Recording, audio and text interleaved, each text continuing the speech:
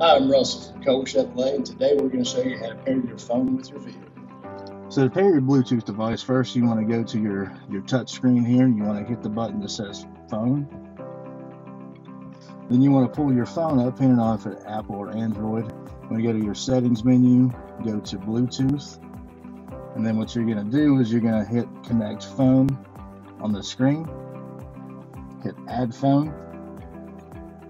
And then your Bluetooth device will say my Buick. So I'm going to hit my Buick. It's going to ask you if you like to pair the vehicle on your device and on the screen both. Then it'll ask you if you want to allow for your contacts to be synced to your vehicle. Hit yes.